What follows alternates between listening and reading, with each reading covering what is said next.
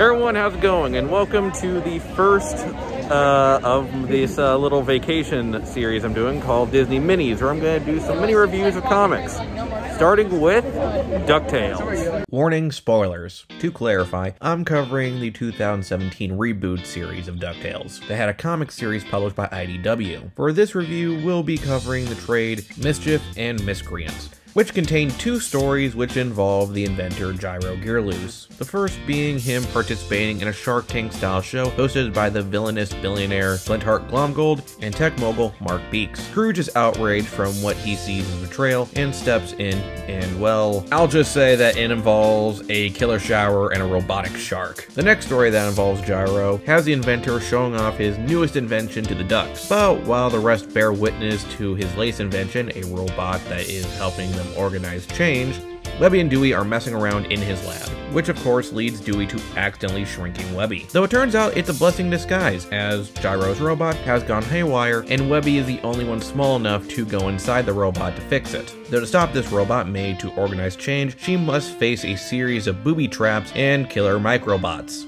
Makes sense. The final story moves away from Gyro's invention, and we focus on Scrooge and Beakley, who in this series were partners in a top secret organization known as Shush. In this story, they must face an old enemy from the past while trying not to repeat what happened last time. It's definitely a fun comic, and much like Gravity Falls Lost Legends, it gives a feeling you are truly reading an extension of the series. The art and writing fits so well with the series, and it's just straight up hilarious. If you love DuckTales, it's definitely the book for you.